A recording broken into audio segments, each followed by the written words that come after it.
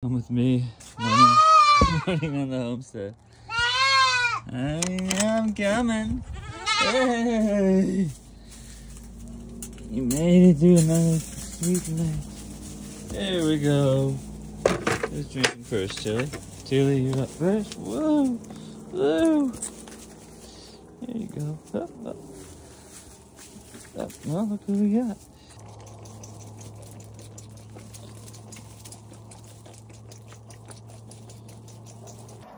Every morning there are certain things to do. Tend to the animals, check the ferments, make the bread, hang out with the baby.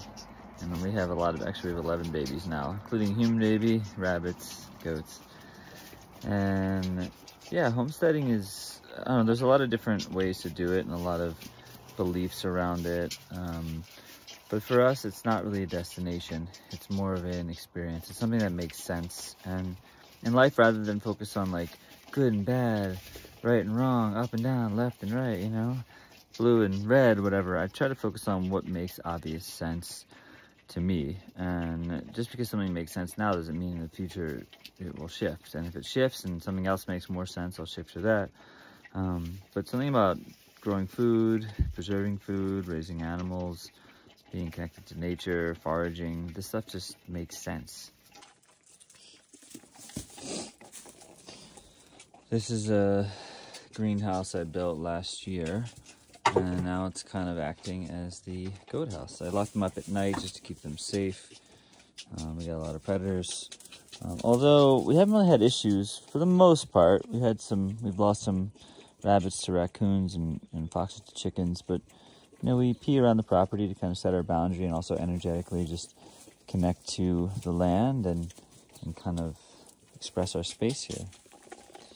But the goat babies have definitely brought in a whole new dynamic. Hey!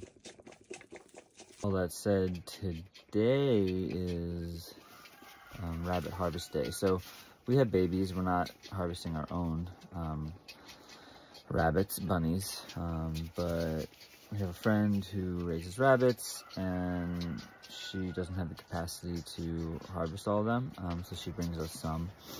And we like to do educational classes, so we actually just have some people coming over today. I'm just going to share to some friends. I like sharing the process, and we try to do it as ceremonially as possible and just kind of honoring the animal and, yeah, talking about different intentions. And it's never easy. The harvest is never easy. But it feels necessary, because if I'm not doing it, someone's doing it. So somewhere along the line that's being taken on, and I just really want to take that on. There are obviously a lot of beliefs around eating animals, and you know, some people are of course against it. Other people say if you do it, you know, you should be harvesting or hunting yourself. For me, you know, all beliefs come from the same place, you know. And you got to do what makes sense for you. And when I really felt into it, it just felt like, yeah, if someone is going to be doing the harvesting, and I'm not saying I do this for all of meat that I eat, but it felt important to be part of the process, because energetically, you know, karmically, it's happening somewhere, and I can pretend like it doesn't happen, and I can, yeah, here you go, and I can just, you know, go to the market and act like chicken is not a living thing, it's just something that I pick up. But down the line, I know someone is harvesting that animal, and it's like I'd rather take part in the process to see what it feels like. And again, it's never easy through the harvest, but it feels necessary. You're getting big. You're getting big. There's our buck. He has a lot of babies already here and on the way. More to come.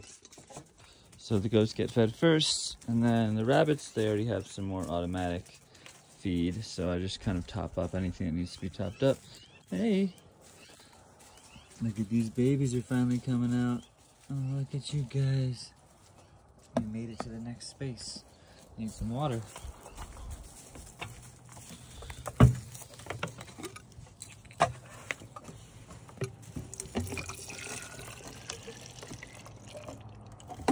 More mouths to feed on the farm. There's the babies starting to eat. More solid food. Hey, don't go out there. Hey. Oh, you're a squirmy one. Excited for life. Getting big quick.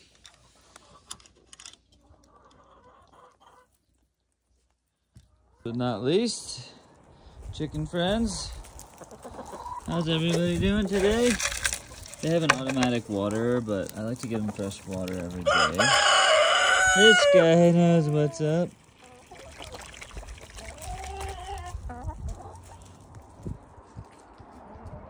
The day after everybody gets fed, the feeding's never actually over.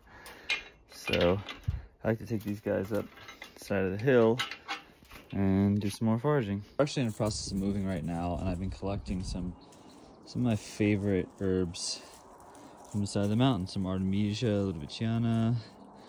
There's actually some strawberries here that I found from a neighbor. Lamb's quarter, yarrow, catmint. This used to be all of this. So this all here is the most incredible compost that I've collected to bring over to the new place. And this is how it starts. So this is actually our chicken bedding, but what's cool is this is hemp. So we get hemp from a local guy, organic hemp. Chickens poop in it, and then I compost it.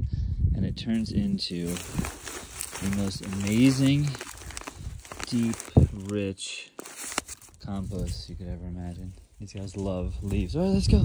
Come on. Come on. Watch this.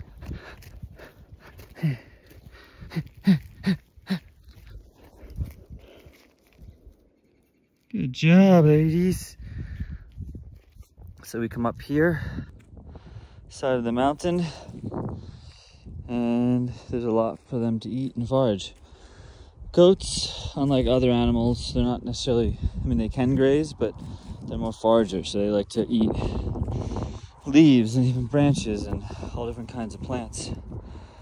So I just take them up here, and as I collect things for the rabbits, like grass, they just eat whatever they want.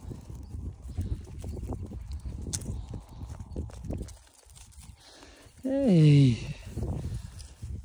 I just want to eat my face off. Look at your horns coming in. Wow. Wow.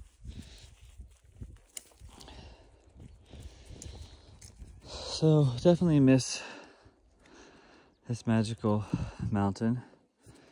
Although our friends are moving in, so we'll get to come hang. But looking forward to the next adventure. Got a 5-acre farm moving to.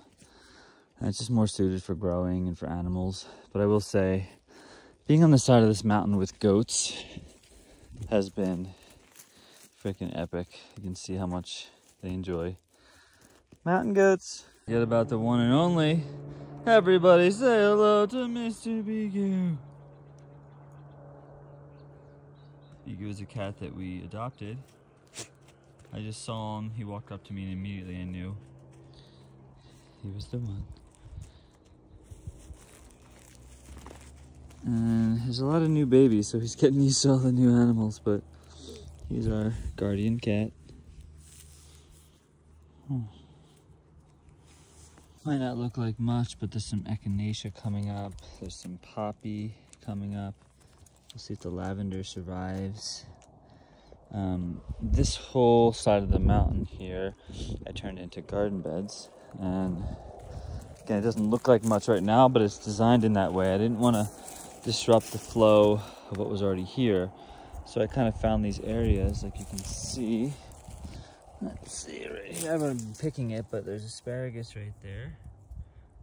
And I just really wanted to add things that would grow well here. What's that? So like kind of to the naked eye, when you come up here, it doesn't look like there's anything. But this will turn into a whole garden bed as things get warmer and warmer. Spring has sprung. And it's really integrated into the mountain, and it's not protected, so animals might eat it, but I find the way that we grow, which is very kind of random and quote-unquote wild, a lot of animals miss the things we grow, and they just keep grazing.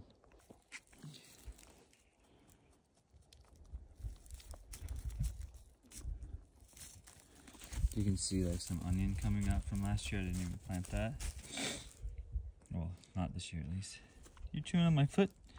Is it yummy? Is that yummy foot? That's my big toe. Something that's pretty amazing about where we live right now is all this growing here. It might not seem like much, but this is all grass and this is all alfalfa. So this is rabbit heaven right here. It's just growing. I don't water it. I don't have to do anything, but just pick some. Don't pick it all. You want to keep it growing. But it's quite amazing how much alfalfa, how much grass is growing, and will grow for pretty much the whole season. I give that to the rabbits. They are happy. Careful where you're going down there.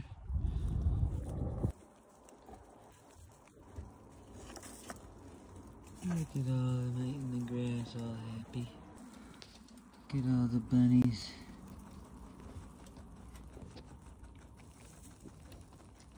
The mama.